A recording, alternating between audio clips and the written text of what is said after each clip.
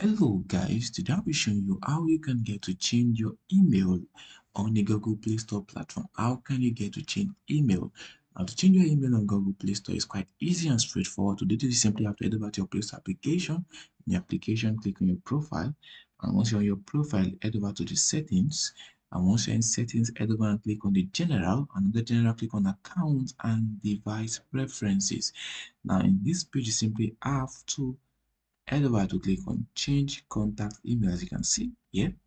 So change contact email, and I get to input whatever I want, and once I'm done I click on save.